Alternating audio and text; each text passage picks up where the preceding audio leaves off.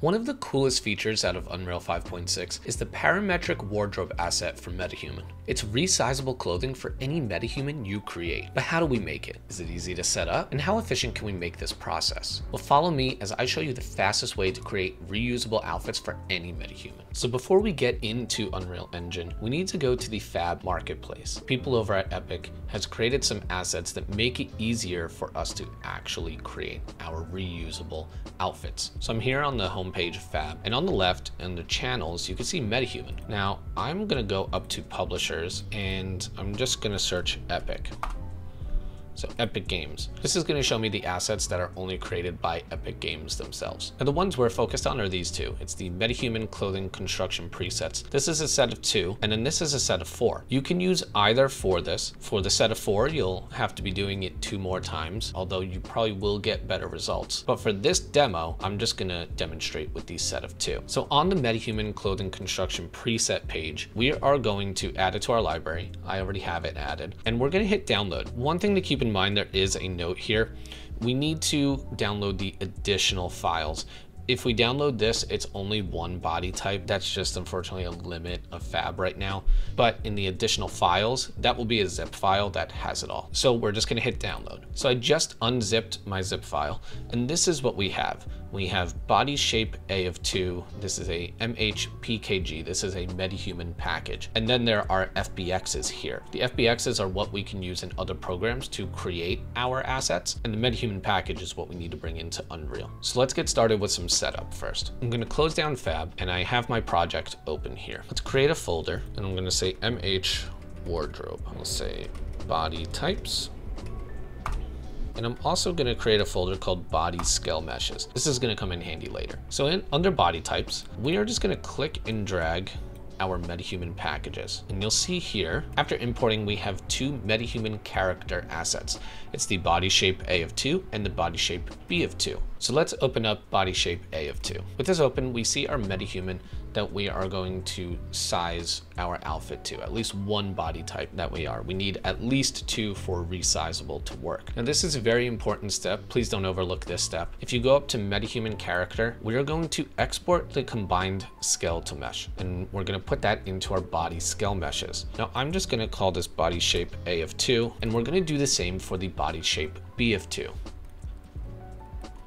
The reason that this is important, that is going to create a file for us, a skeletal mesh, for us to input later in our cloth asset. You need to have the correct skeletal mesh for this to work. When I was testing it out, I was actually using the FBXs in that zip file, and it was giving me lots of issues. And then I found that you can just export it from the Metahuman character, and that is cleaner. Now this next step might not be necessary. You might be able to use the FBXs that come in that zip file, but in my testing, I did it this way. So I'm just going to show you this way because I know it works. So if we go over to body scale meshes, we're going to click and drag these into our scene, and we just want to put them at origin. What we want to do is select the first one, and we're going to file, export selected, and I'm just going to export that into a folder I call Metahuman wardrobe. Let's also add, we'll say scale, body scale meshes, and I'm just going to call this SM body A of 2. The FBX export options, we don't need level of detail, and we don't want collision, nor do we need morph targets, just vertex color, and that should be fine, FBX 2013. We're going to do the same for body B of 2.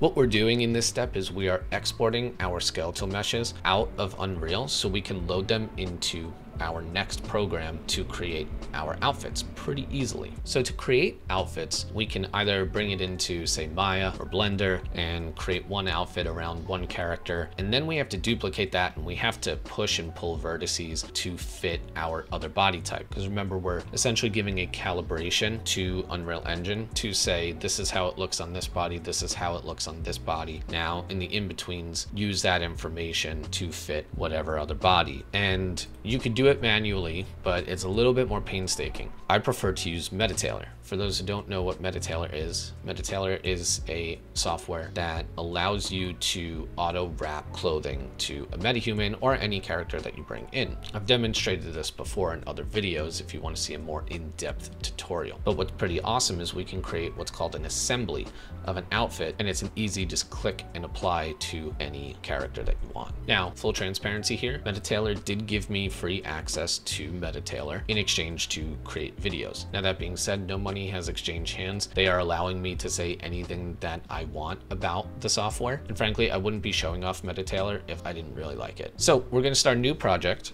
and let's call this body A of 2. And there's an avatar here. We are going to import though. We want to bring in that skeletal mesh that we exported just before. And I'm going to go navigate and find my SM body A of 2. We're just going to hit next step, next step. What's cool about Metahumans is they do auto map. Now, sometimes you do have to adjust it slightly. What I've found is that everything is pretty good except for the nose tip. So just click and drag, and then the nipples. So we'll just do that. But everything else seems to be pretty spot on. And we'll just hit next step, and that is going to allow us to now fit clothing. There's a couple ways that we can create an outfit for a character. We can individually add items, and then we can take those individual items and create what's called an assembly. So let's do this. This is an interesting kind of these shadow blade things. So I'm gonna put this boot on, kind of like this jacket here. Need some pants, so let's, I think cyberpunk tech pants. That was a little better. And we can rearrange. We want to put the boot above, and let's just adjust everything. So the boot, I just want to move it and rotate it. We're just fixing the pose slightly, and if we hit confirm, it'll resize. The pants, they have a thing called shrink wrap. I want to make it a little bit tighter. The jacket's pretty good. Let's get a t-shirt underneath. Let's find something else. Shoulder back. And right now it's putting it over the jacket, but we could just click and drag, put it there, and we want it under the pants as well. There we go. So that's looking pretty cool. We only have one boot on, but we can select and we can hit the mirror function. And now we have both. But what we want to do is there's a folder here, and that is going to create a new assembly. So we can just say shadow outfit. And now we can just go and we can click and drag our outfits in, our little assets in. Now we have what's called an assembly. But if I go to my assemblies, you'll see it's loading and it's not here. Well, we can go to these 3 little dots here, and we can just hit save. Let's go to home, let's go back. There we go. Just need a little restart. Here is our shadow outfit. And if you don't want to create your own assembly, you can go to the marketplace here, go to category, go to assembly, and there are a bunch of assemblies that are actually just ready to download.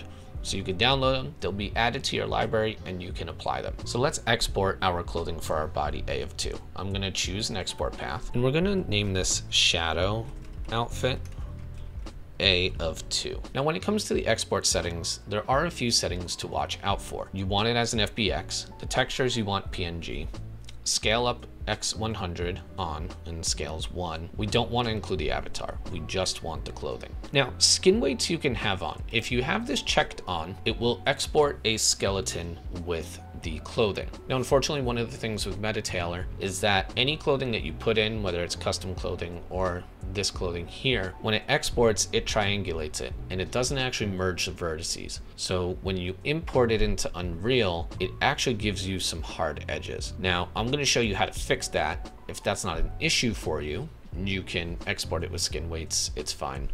I'm going to uncheck skin weights because we're going to bring this geometry into Maya quick, merge the vertices, soften the edge, and export it out again. And in our process in Unreal, we are going to be transferring the skin weights to create this wardrobe asset. So we don't necessarily need the skin weights. So let's export. Now we need to do it for our second body. So let's go to the home. We're going to create a new project. We're going to import our avatar. Go to next step, next step. Again, like I mentioned before, just need to fix the nose tip and the nipples. And now for our second body, what's really easy is we could go to content browser. It's already here, but if it doesn't show up on top, you can go to assemblies and group and just apply this shadow outfit. And that'll load all of the clothing, apply all the settings, and voila, we have our character. So let's hit save and we'll go to export. So shadow outfit B of 2. can keep all the same settings, and we will hit export. And that's pretty much it for MetaTailor. Now, one thing to keep in mind, we set up our body A of 2 and we set up our body B of 2. Well, now if we go to home, these are assets that we will always have in here. So we could just go over to this project, apply new assembly, and export it. So the setup is actually a one-time thing. So that's pretty awesome. So I open up Maya, I have my shadow outfit A of 2. Let's click and drag this FBX in. And for some odd reason, even though we unclicked avatar, it's still bringing in the avatar. So let's just delete that. I'm just gonna go down the list here. We can isolate. I'm gonna select all the vertices. I'm gonna go to edit mesh and merge, and I'll open up the option box because I'm gonna be hitting this a couple times. The other one that we want is mesh display. So with all the vertices selected, hit apply, and we are going to soften edge, and we can just do that for everything else. And let's just rename them because it'll be a little bit cleaner. We can just select those four, export selection, and we'll do an FBX export. Navigate to my folder with the outfit exports. It's gonna be the same name, but I'm just gonna say underscore merged. Now we can delete, we can bring in our B of 2 and do the same process.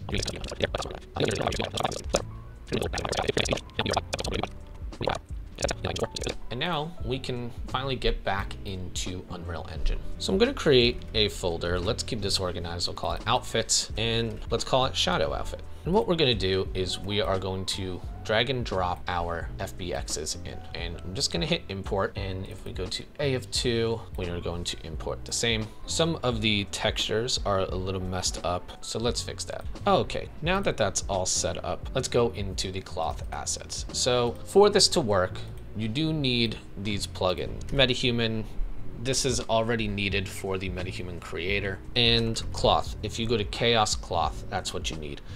This should be default, but just in case it's not, that's what needs to be loaded. So I'm gonna right click and I'm gonna create a cloth asset. We're gonna call this CA shadow A of 2. And you see there's a data flow asset as well as the cloth asset. Let's open the cloth asset. And there's a lot here.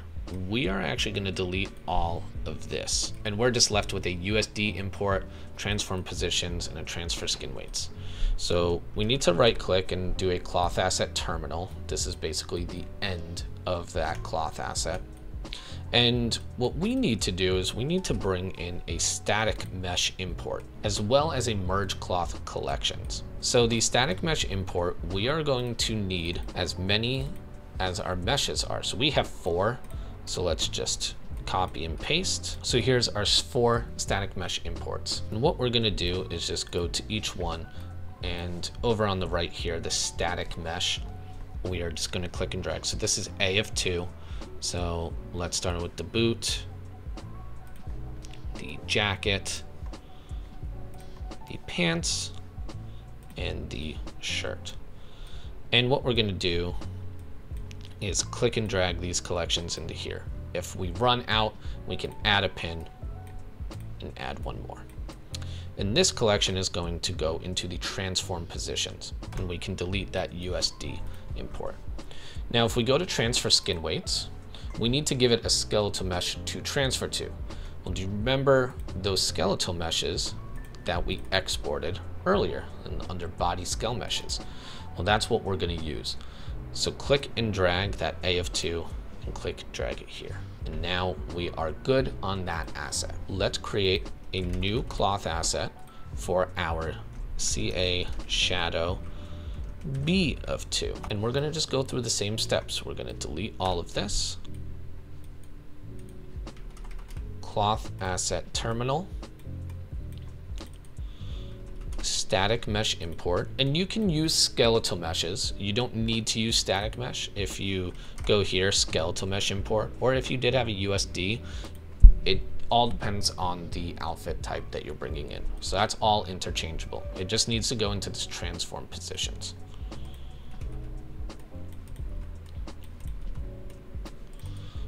And a merge cloth collections. And we're going to bring in the B of 2.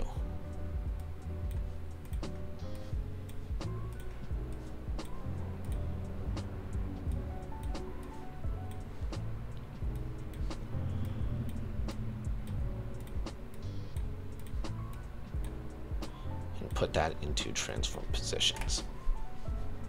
Go to transfer skin weights. We're going to go back to that skeletal mesh and click and drag. So we have our two cloth assets. How do we get them together to work as a resizable outfit? Well, that is called an outfit asset. So we're going to click that, and I'm going to call it OA shadow. And if I hit enter, it's going to say select a template. We can select no data flow, empty data flow, but then there's a simple outfit and there's resizable outfit. We're going to hit resizable, and that's going to create our asset. So let's open it up. One thing, just so you know, before you do anything in the outfit asset, go up to these three dots here and hit manual graph evaluation. If you do automatic, every time you add a single thing, it's going to be thinking for a little bit. And it's not a super long process, but if it's doing it multiple times when you're just trying to add the assets, it's a pain. We're going to go into the data flow here, variable outputs. You see it's grayed out. We're just going to check it. And now we can add an array element. What we're going to be doing is we're going to be adding our cloth asset in the source asset. And then the source body part is our skeletal mesh from before. So A of 2, let's click and drag. And I'm just going to size name. We're just going to name it A. And then body shape A of 2, the skeletal mesh is going to go under here. Now we need to do it one more time for our body B of 2.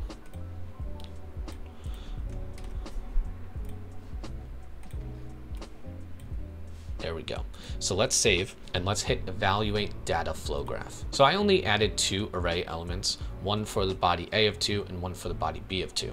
If you were using the 4-pack that was on Fab, you'd be adding 4 array elements. And what's pretty cool is that if you add an outfit to a body, but the skinning is still a little weird where it's poking out or you need to fix something, well, you can export that combined skeletal mesh, go export it, do the same process, and essentially just add another array element for a different body type. The more info that Unreal Engine has, the better for putting it onto any body type. So now that the evaluate data flow graph is done thinking, we're going to hit save. Now let's create a new folder. We're going to call this Metahumans, and let's just create a new Metahuman character. So I'll say test Metahuman. So if we go to hair and clothing, you'll see hair grooms, eyebrows, eyelashes. This is all awesome. We're not going to get into that today. We're going to go down to outfit clothing. Now there's skeletal clothing. My assumption with skeletal clothing is that if it's just already skinned and you're not looking to add it to multiple bodies, you can drag and drop into here and then it would apply. I haven't really messed with it yet, but if this is outfit clothing for resizing, skeletal clothing would just be almost like our old way of doing it. So let's drag our OA shadow into outfit clothing. And you see it actually creates a new asset for us called a Metahuman wardrobe asset. It's WI-OA shadow. And we're just gonna hit save. And now if I double click WI-OA shadow, voila, our character has our outfit. Now, granted, this is very shiny. The textures need a little bit of work, but we have our asset. And if we go over to body, we can go over to model, and if we adjust the body, it'll fit the outfit. And as you can see, it's moving now with our change. So this is such a game changer. This is so awesome, especially in your project. If you say have a bunch of soldiers or a bunch of zombies or something that are wearing the same thing, you don't want the same one person or the same 3 people. You want multiple different bodies. You want multiple different people to give it something that feels lived in. Well, this is a great way. It's a very easy setup that once you do, I mean, it's just so easy. And again, with MetaTailor, now that the body A of 2 and body B of 2 is set up, you can just create outfits, import, and do it. Honestly, the hard part is done by that point. But let me know in the comments what you think. Are you going to be checking out MetaTailor to use with the Metahuman creator in resizable outfits? Because I think it's kind of a no-brainer in my eyes. If you're interested in learning more about animation, check out these videos here. Thanks so much. I'll see you in the next one.